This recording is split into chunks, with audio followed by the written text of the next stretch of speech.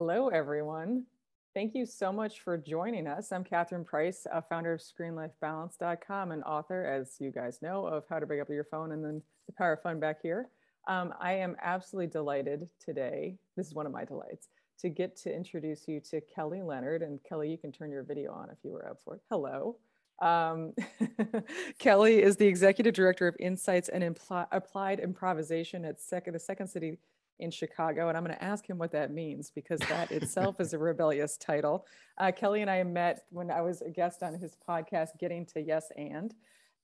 He has overseen productions at Second City, including some people you may have heard of, such as Stephen Colbert, Amy Poehler, Tina Fey, etc. And he's the author of this book, Yes And How Improvisation Reverses No But Thinking and Improves Creativity and Collaboration. So I was absolutely thrilled to be invited on Kelly's podcast for many reasons, one of which is that I'm a huge fan of improv. Another is that I have a very funny personal story about taking improv and hating that part, which we'll work on. But I was thrilled to be on his podcast, and now I'm so excited to welcome him to our community for the Rebellion Week of the Funtervention. So Kelly is a rebel in the most delightful sense of the word, and welcome to Rebellion Week. Thank you, Catherine. I'm like so thrilled that this is the topic and the theme. Well, let's start by asking you, why are you thrilled it's the topic and the theme? I mean, it's my life, the way I've lived my life, how I've sort of thought of myself and my work. I mean, getting to work at a place like the Second City, which was founded in 1959. It's the first storefront theater ever in Chicago. Like that wasn't a thing. And I'm married to a comedy professor, among other things. And my wife teaches about this stuff that really pre-Second City, so before 1959, comedy was like mother-in-law jokes. And what Second City did in sketch and improv, and then people like Lenny Bruce did in stand-up, was turn that on its head and use comedy as a way to challenge norms, as a way to talk about politics and sex and the things you weren't actually supposed to talk about. So it's like, basically rebellion, I feel, is in the DNA of my life and my work. So I realize I should back up a bit because not everyone on this call might be entirely familiar with what improv comedy really is. So can you tell us a bit about what the art form is? Yeah. So you probably know Second City from all the famous alumni that have come out of here, everyone from Nichols and May to Keegan-Michael Key and Jordan Peele and people like that. And what we do when you come to a Second City show is we do 2 acts of scripted content and then a 3rd act that is improvised. And that is when we're in a creative process, the place where we're trying out new scenes. We're reminiscent of a cross between Saturday Night Live and Whose Line Is It Anyway? I think what's interesting, and this does speak to my title now, because I produced the stages at Second City from 1992 to 2015 when I then wrote Yes And I've been focusing my time since then on stuff off stage, improvisation, which is what we teach all our people here. We actually end up teaching a lot of improvisation to corporate clients and in healthcare settings. And if that surprises you, it might not if you knew the origin story. So real quickly, in the 20s and 30s, there was a woman by the name of Viola Spolin, who was a social worker at Jane Addams Hull House on the south side of Chicago. And her job was to better assimilate immigrant children coming into her care. So she and a colleague, Neva Boyd, invented all these improv games and these improv exercises, many of which were in gibberish because the kids didn't always share language, but it allowed them to come together, communicate, collaborate. Her son, Paul Sills, is studying at the University of Chicago, loves these games, teaches them to his friends, Mike Nichols, Elaine May, among others. They formed the first improvisational theater in America called the Compass Players in 1957. That morphs into the Second City in 1959. So again, our DNA is actually in social work that then got turned into entertainment. So a lot of what I end up doing now is figuring out interesting spaces that might need our improv training, basically anywhere where it's vital for humans to work with other humans in an endeavor. So you can see why we might be needed, because it turns out we're not very good listeners. We don't collaborate well just as human beings. And I think there's all the evidence that exists in the world that that's true.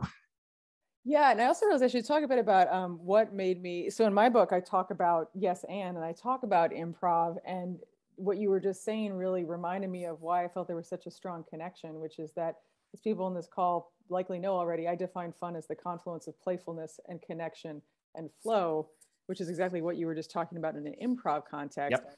And it's interesting to me to think that while improv exercises and games themselves might not be conducive to fun, I'm willing to be convinced, but for every single person, I think that the philosophy of improv and the feeling that people get when they're in these games, and also as the audience members in an improv show, that is very much what fun is. It's the essence of fun. And to me, there's so many aspects of what I learned from the outside about improv that seems so directly related. So I was wondering if you could speak a bit in terms of, or a bit about what yes and means, Sure. which I think ties into all of the things we've been discussing for the month about fun, whether it's in terms of rebellion or attracting fun more generally, but just to set the scene here, if you will, for people on this call. What is yes and? So, I mean, yes and is the stickiest of improv concepts. And basically the idea is if you have two human beings who are trying to make something out of nothing, they get nowhere by saying no. They actually don't get that far by saying yes. We say you have to say yes, and you have to affirm and contribute in order to explore and heighten. When my wife and I co-led an endeavor at the University of Chicago at the Booth School of Business called the Second Science Project that looked at behavioral science through the lens of improvisation and vice versa. And the guy who greenlit this was Richard Thaler. And actually, my wife Ann, was doing a workshop with him, co-teaching it. And when he learned about yes and, he's like, wait, that's a nudge. And so if you know Thaler's work, he wrote the book Nudge. And in behavioral economics, we know that people's default position is to say no or do nothing. So yes and is literally a nudge to go the other direction. And so much of improvisation is about reorienting our bad instincts, our instincts to shut things down, our instincts not to share, our instincts to self-preserve. And when we can take the focus off of ourselves, and if you're playing a scene improvisationally, your job is just to make your partner look good. And then it's interesting, so many, this maybe it was like 20, 25 years ago, we recognized in our training center, we're like, there's a different kind of person or persons coming into these workshops. And a lot of them were people suffering social anxiety. And you would think, like, why would someone with social anxiety want to do an improv class? But you know, talking to these folks is like, it's the only place where they can be fiercely in the moment, where they're not worrying about what came before or what came after. And so it's like a respite for them, but it's also an embodied practice in the thing that they're maybe having difficulty with. That reminds me of something you quote you had in the book, which I actually dog-eared. Then I closed my book. Let me see. Would you write that at the Second City, we do not teach you how to be funny. You don't learn jokes or one-liners. Rather, you learn to tap into the part of your brain that so often censors the truth for fear of being judged. Mm-hmm. And I thought that was so interesting. I wrote a little note there, and I wrote authenticity as rebellion. And what you were just saying about people with social anxiety that kind of tapped into it seemed connected. And I'm wondering if you could talk a bit about that, about this connection between our authentic selves and why that can almost feel like some kind of rebellion against what we normally do and therefore be freeing. Well, no one got into comedy because they're well-adjusted. You should know that. So the people who find themselves here are broken in some ways. And what I didn't really realize until I became broken in many ways is that, like, we're all walking through this world with a lot of pain and trauma, a lot. And that's not something I realized because people don't talk about it. In our work, you really can't be successful unless you are talking about what's important to you, what's inside you, who you are. And that's going to include a lot of pain. And comedy includes a lot of pain. I mean, that's my wife has a whole equation around comedy and pain and truth and distance. And sometimes that pain's really available and sometimes it's a little scaled back, but it's always present. So I think separate. So you have the professional application, which I think we've all seen. And we think about when you think about your favorite, like, let's say stand-up, it is likely that their act and your first sort of exposure to them was them talking about a personal fault. So Amy Schumer does this, Patton Oswalt does this, Chappelle did this. I mean, that is my wife refers to it. She says in improv, we perspective take, and in stand-up, we perspective give. We have to give the audience a way to understand who we are in the first few minutes so that they hunker in and stay in. And what we know from a lot of social science is great leaders tell their journey and tell their difficult journey. And they show people that they can rise above that. That becomes sort of an inspirational thing. So that's one side of it. And then in the improv, the sort of practice element of this is this stuff is not just sort of God-given. Like everyone thinks it's like, it's my wife's writing a new book and it's called Funnier. And the idea is at orientations, a parent will come up to her because she runs a comedy major and they'll say, are you going to make my son or daughter funny? She goes, I can't make them funny. I can make them funnier. Whatever it is that they have, we will then bring out. And in the case, she taught Tina Fey and she taught Amy Poehler. That's really, really funny people. But there's a lot of people who they're not going to become professional. But what they can do is find the thing that is sort of uniquely them and find a way to express that. And it is really, really likely that that's going to be funny in some way. No one wants to hear your success story, right? Like, I want your fiascos. That is what I'm here for, is what I'm going to laugh at. I think it's also interesting just to think about the goal not being to be funny or funnier, but just to be authentic. I think that really stands out to me. It also stands out to me that when we typically, well, let me back up again and just say the reason I have a chapter about rebellion in my book is that when I collected stories from people about past fun experiences, and some of the people who shared those stories may well be on this call right now, so thank you. There was this theme that stood out of this playful rebellion, of doing things slightly out of the ordinary, breaking a quote rule, no matter how mild that it might be, this unconventionality, often something that people did with someone else, because I think it is more fun often when you have this rebellion with someone else. And I thought, that's really interesting because it just seems very accessible if you just start to think about your life through this lens of playful deviance. And I think it goes against what we often think about rebellion, which is this kind of James Dean vision or something that's like legitimately dangerous or destructive. Rebellion, as you're saying, is actually allowing yourself to be vulnerable, and it's allowing yourself to communicate and share and be human. I mean, I think that's just interesting to think about. Yeah, we have a phrase here. You should replace blame with curiosity. And Francesca Gino has this great book called Rebel Talent, and she's a Harvard professor. She's been on the podcast, Become a Friend. And I found a quote. I was looking through it before I knew I was going to come on here. And she said, quote, curiosity is a way of being rebellious in the world. Ooh. Is that nice? Yes. and I think it is. And I think that what we don't understand is the superpower that comes with basic curiosity. And when you can move that up your hierarchy of needs, when you can actually have that as a baseline, you're going to make all sorts of unusual discoveries. Because the reality is, like, people wildly overestimate their ability to understand what's actually happening in any given moment. We think we can understand another's mind. Guess what? We can't. We can barely understand our own mind. And this is true. And so then if you can be humble and curious, sort of fiercely curious, like, that's where the amazing stuff happens. When I think about, I mean, I've had such a great front row seat to young brilliance, comedic brilliance.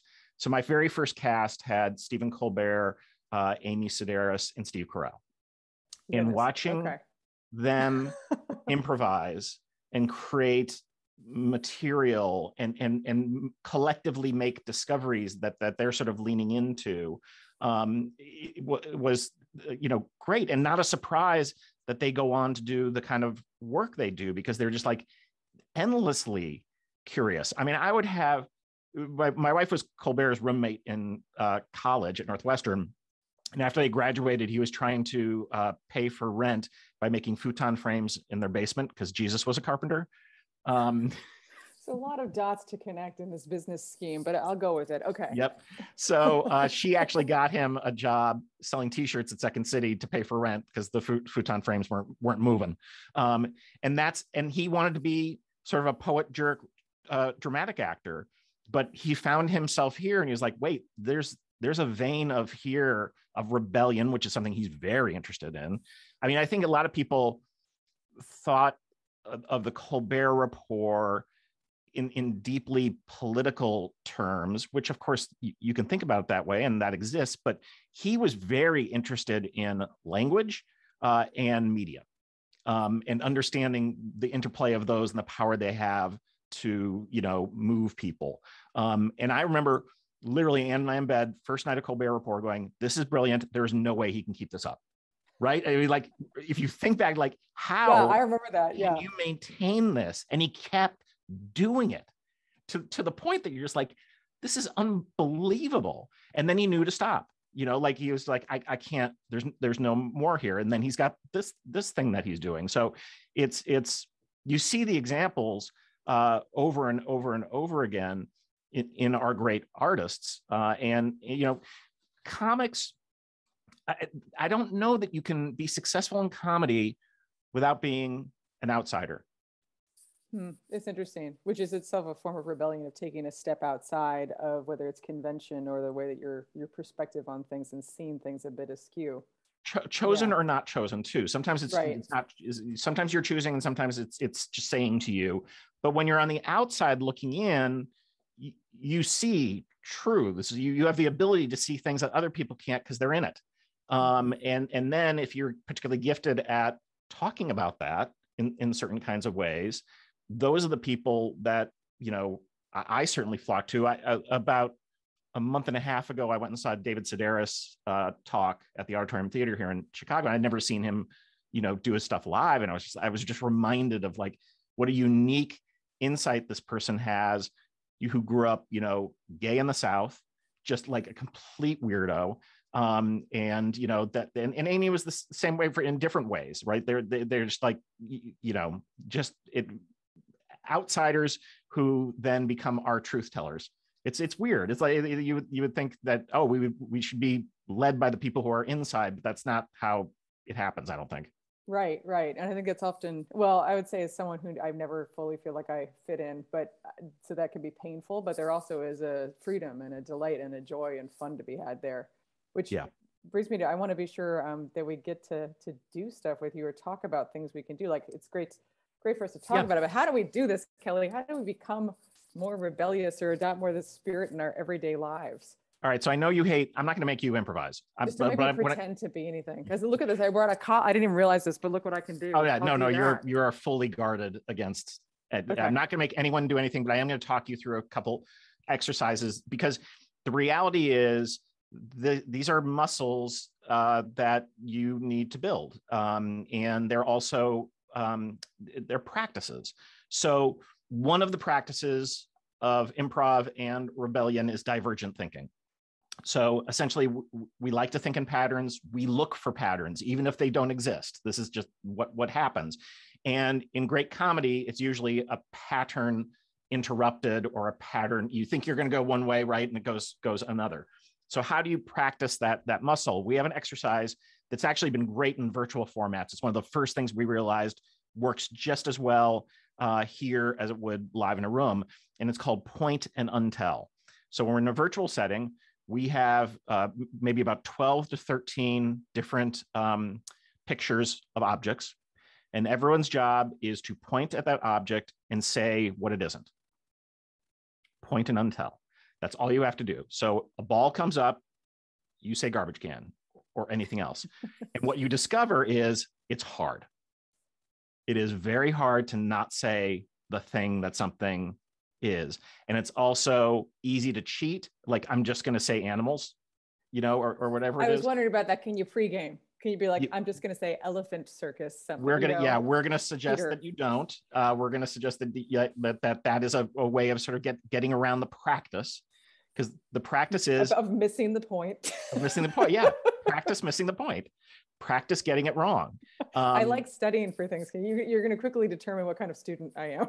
Oh yeah. I'll make a list of all the things I could say, and then I'll memorize it, and then I'll just go down it mentally in my mind when he shows me pictures of balls. Improvisation is not easy for me, and I know I wrote the book, but it's not. It is not. I didn't grow up an improviser. And the reason my title has applied improvisation is my entire life. I'm just realizing this right now. I'm having a personal epiphany that I'm now going to say to 128 people, nice. Which is, I float between the inside and the outside. I have my entire life. I grew up with a fair amount of privilege. My dad was a well-known TV and radio guy here in Chicago. We grew up in Kenilworth, Illinois, which was the richest, suburb like in the world, very Republican. We were Democrats. I was a deadhead. I had long hair. I did drugs. I was like, I was youngest of 6 boys, and so I was a bad boy, but I also had the skill set to be able to like go in and talk to anyone. And my teachers liked me, or things like that. And certainly my career then is that. So as a producer at Second City, I was kind of the boss, but I needed to be the boss of all these people who basically are there to hate me because I represent like the man. So you have to figure out how to negotiate that and be able to talk to artists and get artists to trust you, and then be able to also talk to business people and get them to support you. And so this ability to go back and forth is kind of my superpower, I think.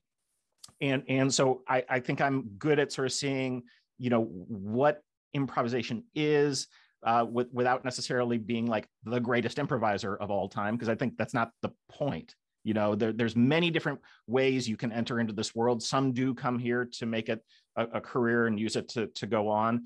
But I'd say the vast majority of the thousands of people who are taking classes at any given, tens of thousands of people who are taking classes at any given time is for something else.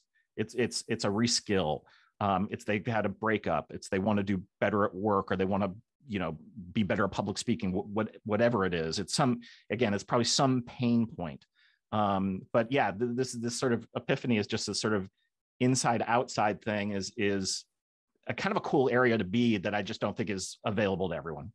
To be able to kind of float between these different groups and be in and out. That's interesting too, because I think it touches on the idea that many of us, at least on the outside, think of improv as purely being this like art form in terms of comedy or theater. But in reality, I mean, as you talk about at your book at length, it's so much about how you're approaching the world. And a bunch of Kelly's books talks about the art of careful listening and really attentively listening. And it occurs to me that when you're talking about being able to connect with these different groups, it's because you're listening and connect you with them, and then you're improvising authentically, tapping into whatever will connect with them. But it's an improvisational mindset because you're not rigidly coming at it like, this is my identity, it's fixed, I'm the rebel, and I'm going to talk to you about, the rebel, the bad boy in school. So it's really interesting. So for the show and tell, so we could just do that. I mean, that seems like something I want to do with like my husband and daughter tonight, just for fun, is just pull out some pictures. Okay. Yeah, that's a good one. There's my wife created this resiliency exercise that I love talking about, and it's very easy for anyone to do. So I think I've been thinking about this one since you told me about it. I love So the setting is this. 2 years ago in March, everything shuts down. I work at a live theater where we do live workshops. I mean, literally, we send hundreds of facilitators on the road all over the world every single week. Done. Over. So the first 2 areas to pivot, because we couldn't get the live theater going, were putting our training center, our school online, and then our corporate workshops online. I get a call from my friend who used to run or help run Yale Exec Ed, and she's now at a soft drink company. And she's like, do you have anything around resiliency that you can do online? Because my people are all suffering. They're at home, and I don't know what to do. I just said yes without knowing that we actually have yes, it. And I'll figure it out later. Yes, and I'll figure it out. Fake it till you make it. There's science about that.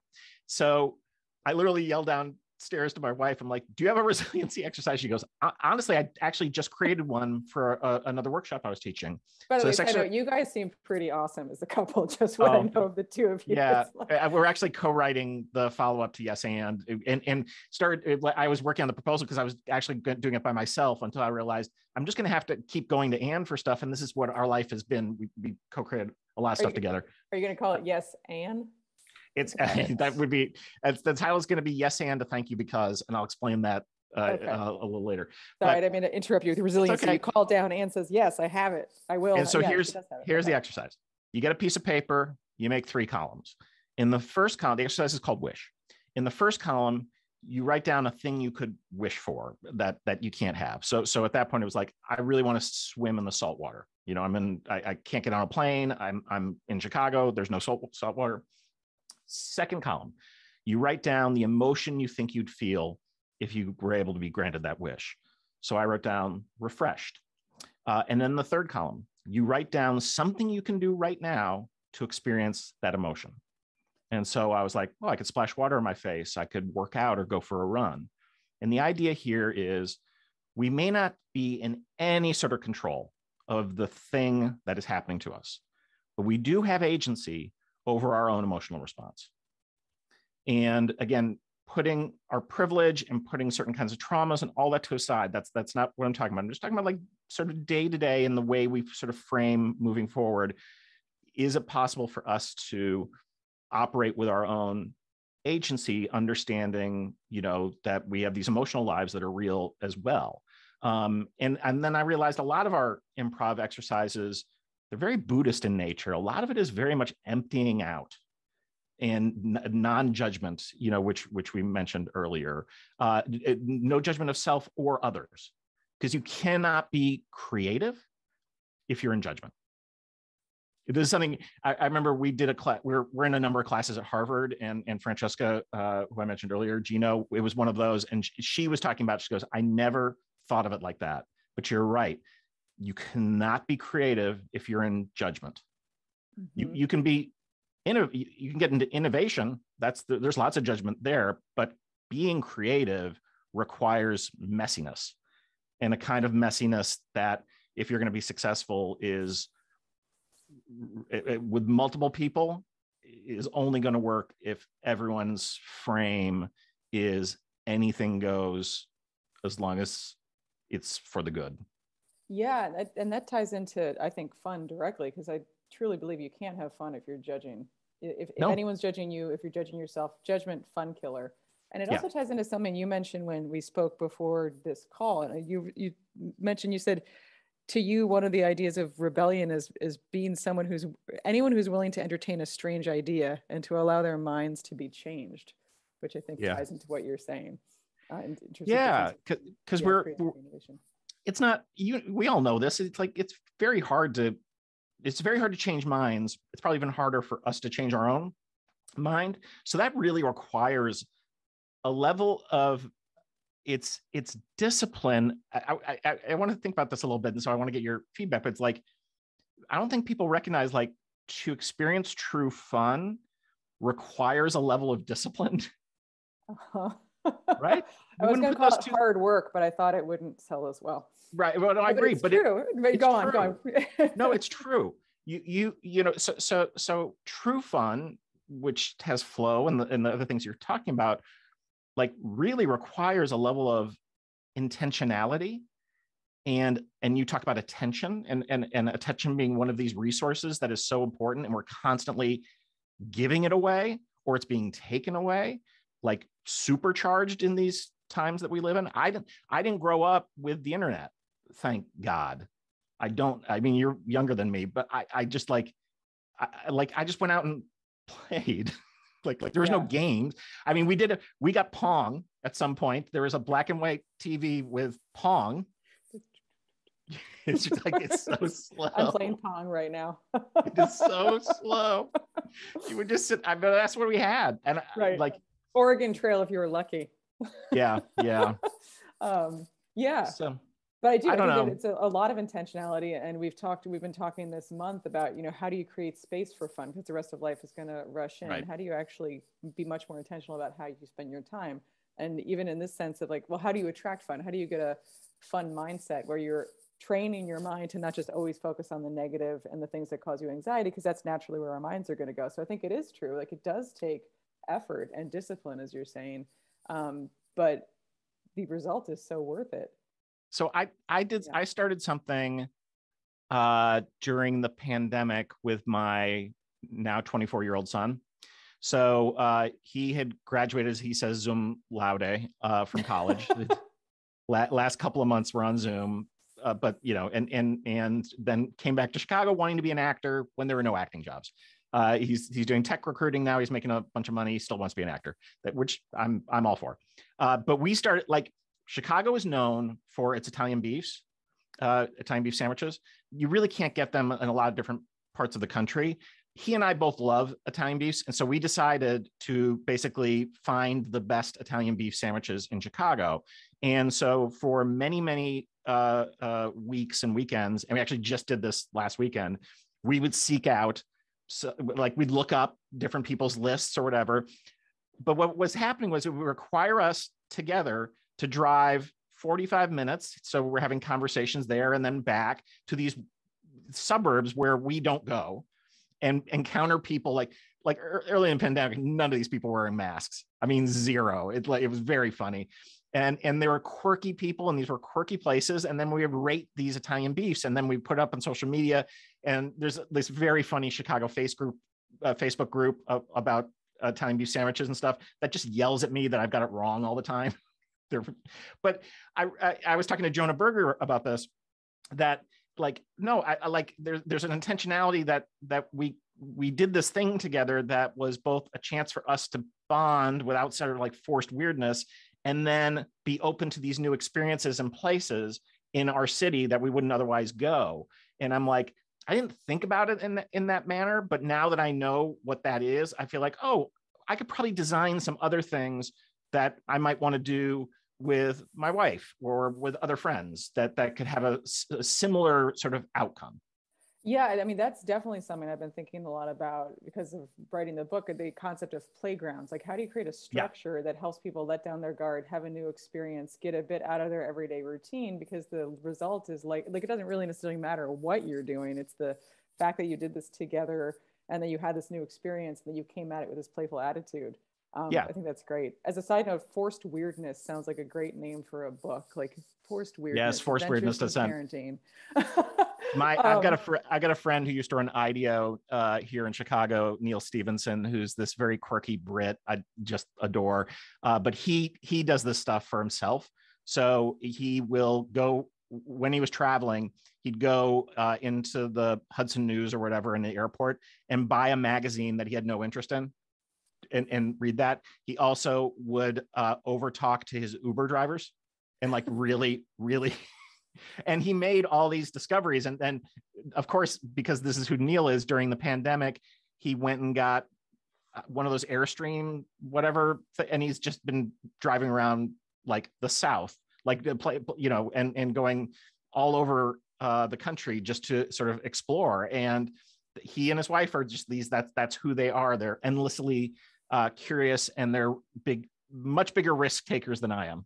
But that's interesting too, because to me, those are all forms of rebellion, but it's a great example of the different degrees, right? You can have the rebellion of you just bought a magazine that's different from what you normally read. Might not sound like rebellion on its surface, but you're breaking the norms of what you'd be reading, and you're exposing yourself to a new experience, right? And then talking to your Uber drivers, like the next level up of like, maybe you're normally kind of shy and you don't really feel like doing it, but you went for it. Then the next level up is buying the Airstream and traveling around the South. Like, that's definitely rebellious. Most of us are probably going to do that, but everyone could buy a different magazine. So but you could buy a different, and you've got, again, that's where you just got to start, and you got to start somewhere, and you might as well start with that's an easy thing to do. It's an easy thing for me to go into Hudson News and buy Home and Garden, if that even exists anymore, or like a I'm not sure, a motorcycle magazine or a fitness magazine. I have no interest in any of those things. And what will I potentially discover? And I think that's the thing for people who like taking improv. One of the things that they, I think, enjoy is coming together with these people and experiencing them in a kind of depth that is unnatural. Because you reserve that kind of depth for like your best friend in college. And now you're doing it with a total stranger over the course of 8 weeks. And then if you continue with the program, you're doing it the course of a year, which is why so many people who stick with improv have these lifelong friends that they make, because they've like so much eye contact. Right. Well, I think it's interesting too, on these calls this month, a number of people have brought up in the chat that they've been like, one of the fun things they've done during the pandemic is taking improv over Zoom. So just throwing that out there again, that is a possibility I was very surprised by how well it sounds like it works, but it sounds like it really does. And I remember someone mentioning that they'd made friends with people all around the country. Because they had internationally, we have people like they'll be in Switzerland and Italy and Chicago and New York, and they're all taking classes together. So it's like that. There was an element of this was something I didn't expect with everything, but it was like, there was an element of equity and leveling and accessibility that being able to do this here, it's like, oh, like these things are cheaper, like a drop-in class that we've got. So you maybe and maybe you're in a wheelchair or something and it's hard. So the idea that this would also have this sort of issue of accessibility was a complete surprise to me. And it's never going to go away. I think, that's the interesting thing is we're back open both as a theater and as classes, but we now have this virtual business, which we wouldn't have known had we not just sort of yes-anded the whole thing and said, yep, we're just going to pivot and do it. And that's in our collective DNA here, which is why we're able to like take a crisis and turn it into an opportunity. But I wouldn't say that is the norm in corporate America. I think it's a great attitude. I want to be sure to get to the other two exercises I know you were going to describe to us, but I was going to say in terms of the accessibility, it's interesting you mentioned that because I have a friend who's a high schooler who's in a wheelchair. She's this amazing writer and advocate, but she wrote a whole editorial about how Zoom school for her was actually great because she was just one of the kids. No one was seeing the wheelchair or judging her because she was in a wheelchair, and it was actually very liberating and a good experience for her. So it's interesting to think about these different perspectives. I'm hoping to, if anyone has a last minute question, if they want to drop it in here, but I could talk to Kelly all day. I was going to quickly so we have the show, the name, the show don't tell. No, the name, don't tell me the name of that one again. Wait, Point and Untell? Point and Untell. We got Point and Untell. We talked about wish. Someone was just asking. So that's basically put something you wish you could do, the emotion that it would produce, and then brainstorm alternatives. So that's something you could do right now to experience that emotion. Yeah. And that I think we touched on actually in a previous call when we were brainstorming. There was a woman named Gretchen who inadvertently became our volunteer, and we were brainstorming things she could do that weekend to satisfy some of the reasons that she loves to travel, why travel is such a fun factor for her. And people in the chat came up with some great ideas. So we've got those two ideas. What else should we try, Kelly? All right. So this is one that we used on our kids when they would fight in the car. There's an exercise called Word at a Time. And basically it's very simple. Maybe there's 4 of you in the car. You're going to tell a story 1 word at a time. And so when my kids were little, my son was very natural on this. My daughter, every time it came to her, she would say hamburglar or dinosaur, even when it was really, we needed an or a the. And one of the lessons you learn, because everyone wants to win a game, this is why the games are good practice, is to kind of win the game. She was going to need to master how to move the conversation forward. And she got really good at it. So it was no, us and thes are really important. And maybe you'll get a juicy, adverb. I don't know. But it's basically a practice in sharing a conversation. Also, it forces you to listen to the thing that the other person is saying. We have so many listening exercises around this stuff because honestly, we do not listen to the end of sentences. We don't. And when you do, you make a lot of discoveries. And I'll give you one other exercise, which is called Take That Back. And it's 2 people and a third who has a bell, hopefully. And the 2 people start having a conversation. Maybe they're given a location and characters, doesn't matter. Anytime the person hits the bell, the person who just said whatever they said has to take it back and say something else. And sometimes they'll hit that bell 10 times. This is, again, it's divergent thinking, but it's also what happens when we open ourselves up to the possibility that there are a bunch of alternatives, when we don't just land on the thing that we land on. And what you discover is that you usually find something pretty funny or curious or unusual when you just don't go with first thought, even second thought or third thought. And this is important because one of the key things around yes and is we want to create from abundance. So when we're putting up a new show at Second City, it's a 10-week process.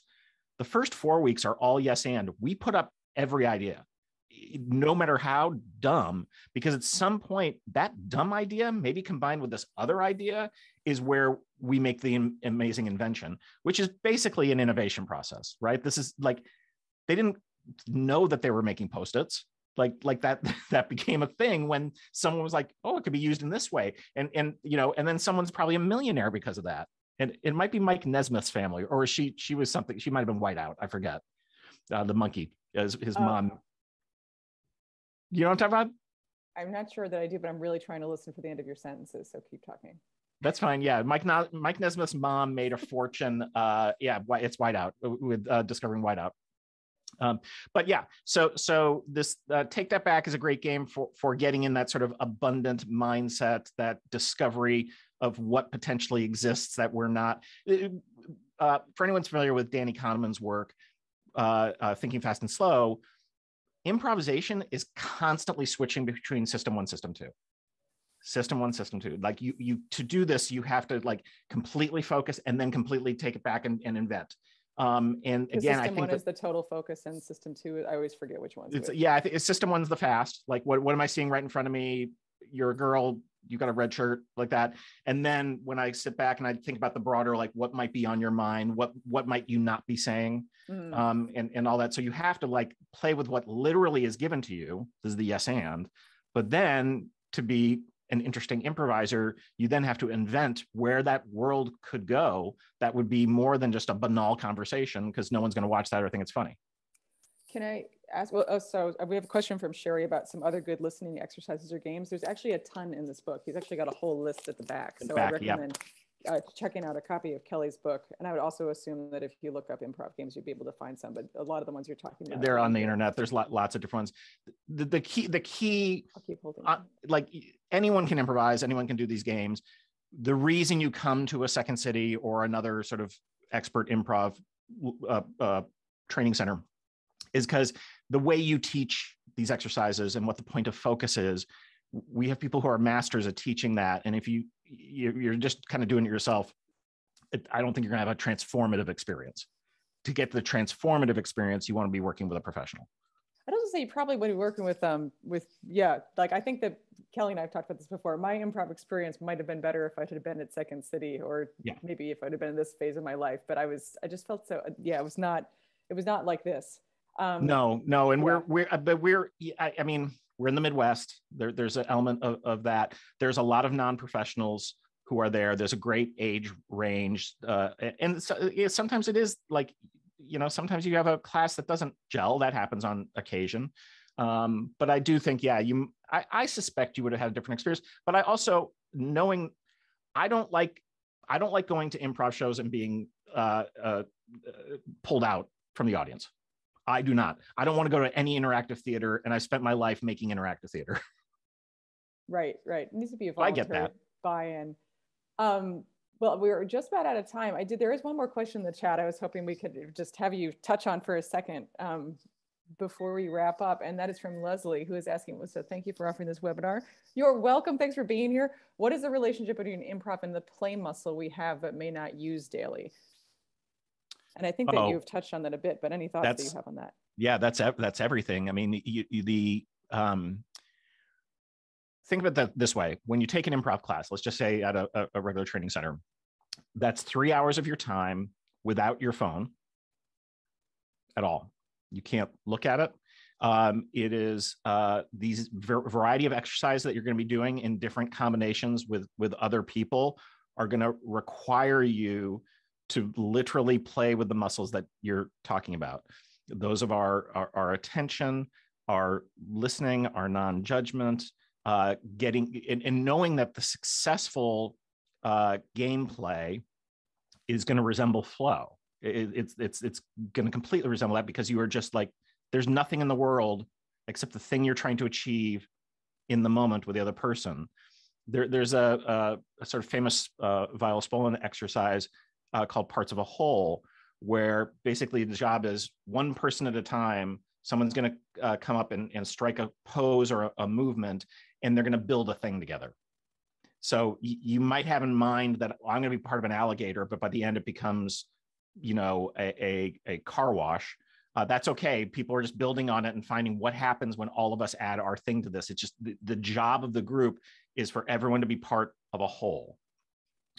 And that again, there's a simplicity to this, but there's also some deep meaning to this, because especially in the world we live in right now, we do so much blocking.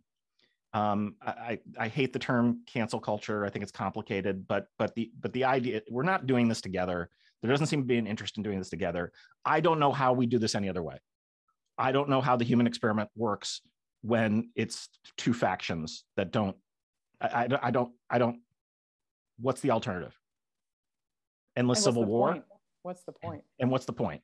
Yeah. And Dan Gilbert has that great phrase or thing he says where if an alien came down to the world and met one person, they'd understand 97% of humanity because we are that much alike.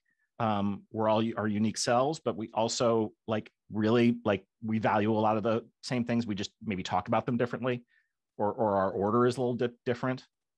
But I don't know. I mean, I like most of the people I meet. I find the jerks, and they exist, but they stand out. And I think there's an active rebellion in seeing people for their humanity instead of allowing your own instincts or for them to categorize themselves. So I think there's something so powerful. And I also wanted to say, that I personally, even though my improv class that I took was an uncomfortable experience for me, it changed my life. I think that understanding the philosophy behind it and just approaching life with this spirit of yes and, or just, the active listening or just being open to things fundamentally helped create who I am today and made my life so much richer and more rewarding. And I would say directly led to the books that I've written. And so I guess what I'm saying is, if someone out there is like, I don't want to get together with a group of strangers and pretend that I'm a sculpture, don't worry, right? It's you don't have to do that. You don't have to do that. You don't do that. It's all about taking the spirit of it, or taking whatever part of the philosophy resonates with you and applying that to your own life in ways that do feel good to you. And then maybe being open to experimenting with some things that might feel more uncomfortable, because who cares? What's the worst that can happen? Nothing truly bad happened to me as a result of that improv class, except that now I'm getting to have this conversation with Kelly, right? So that's pretty awesome, actually. Yeah. So thank you everyone for making the time, for rebelling on a work day to take 50 minutes to spend with me and Kelly talking about rebellion. That counts as an act of rebellion. I hope that it was enjoyable to you, because I had a great time. I totally got a kick out of this, and I'll be thinking about it for the rest of the day. Kelly, thank you for taking time out of your very busy schedule to share with us. I am honored. Thank you. Yeah. And I can't wait to hear about what acts of playful deviance and rebellion everyone does in the week and months and years to come. So thank you, everyone.